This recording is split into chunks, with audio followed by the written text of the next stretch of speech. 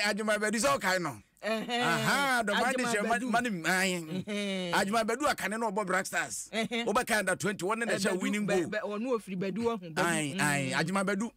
One na ekasa no. Wazo ya mra ya de 11 ne beto ho. Se di pass machine na di kan one na ekwa kwache we na toso mienu we toso miensa na se brr we di anya anya de no wajum. Wazi ani da so bi enim wahu we ni pa 11 na ya de wo ba na omu fisu so dwa ha. Eti nkabaya an kampanyufo hwe na se ye kobo match ni biemu a we di wa kwanya miensa. We ya ne fa Roma Egypt na ekwa kobo biemu. Se na we ya ne Cape Verde for the boy. Cape Verde for ye omu fenfianfia we omu tri hwe yen. Ya se abranche bi ya friend ayi Gary Rodriguez. Rodriguez. One na share the tosu mienu no. See oh yeah no mo share baako. To mo share baako na Awurade aduma to bo. Awurade aduma na Shimeru se wan wo bo baako tu mu afa coach isi nya referee se nya de obegia tu mu. Ene so ye se nya hwe ni da so ho. Eja ye boy ya wo ma na eja yetime take jikute kai de ma yen. Ye nim se ka kra bi ni apon Abrante Rodriguez. Rodriguez a sheye kaya ya shamu mujezi mani ewusudi.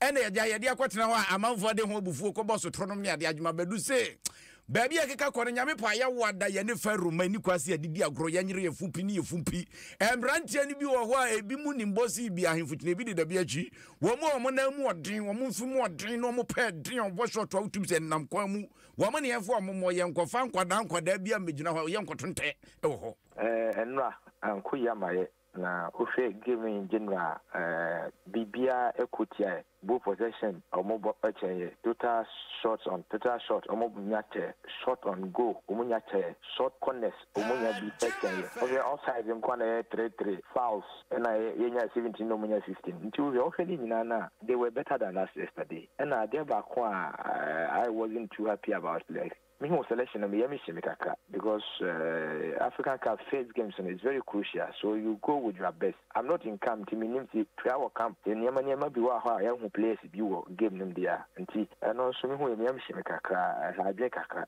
So it's not easy. I know it's not easy for the players. I know it's not easy for you, the supporters who are watching. This is not the Blasters we want to see. The only thing they have now.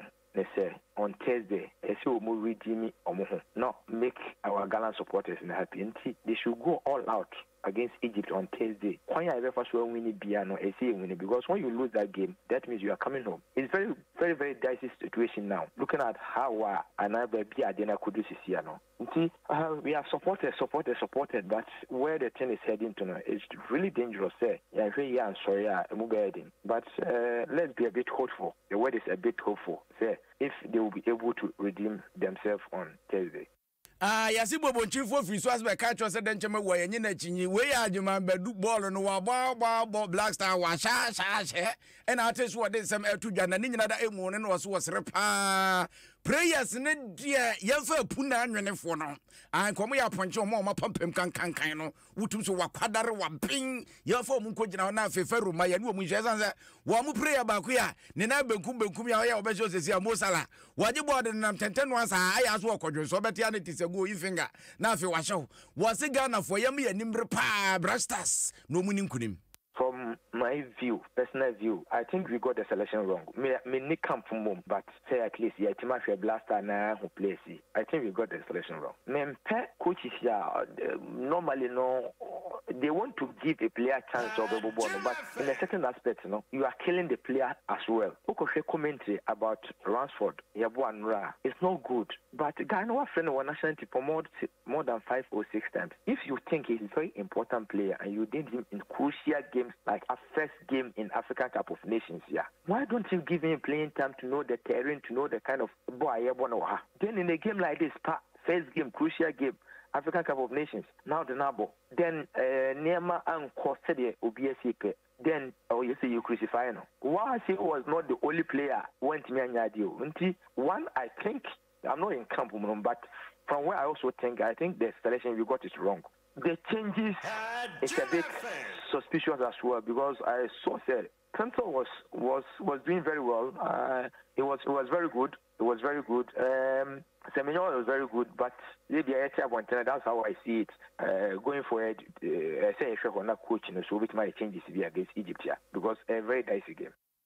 Agyeman Badu no and I think so watch him say a dice ness I yakes na me wodwene ho awonte ase na